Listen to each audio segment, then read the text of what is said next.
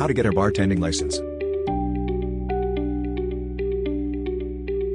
If you're passionate about mixing drinks and creating a lively atmosphere, getting your bartending license is a great step towards starting your bartending career.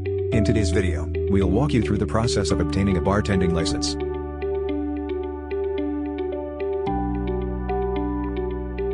Step 1. Check your state requirements. First, it's important to know that not all states require a bartending license. However, many states do require alcohol server training or certification. Check your state's alcohol control board or local laws to find out if you need a license or certification to bartend in your area. Step 2. Complete alcohol server training. If your state requires it, you'll need to complete an alcohol server training program, often called TIPS or Serve Safe Alcohol. These courses teach you the responsible service of alcohol, including how to check IDs, handle intoxicated customers, and follow state liquor laws. You can take these courses online or in person. Step 3.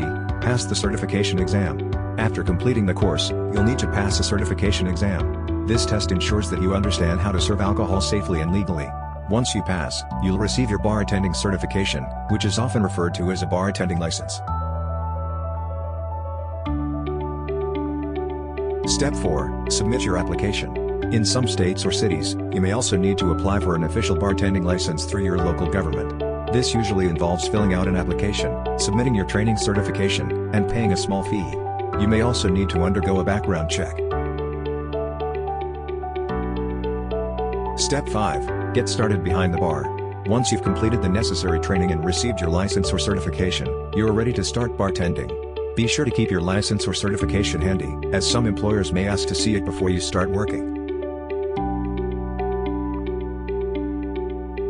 In summary, getting a bartending license typically involves checking your state's requirements, completing an alcohol server training program, passing a certification exam, and submitting an application if needed. With your license or certification in hand, you're all set to start your exciting bartending career.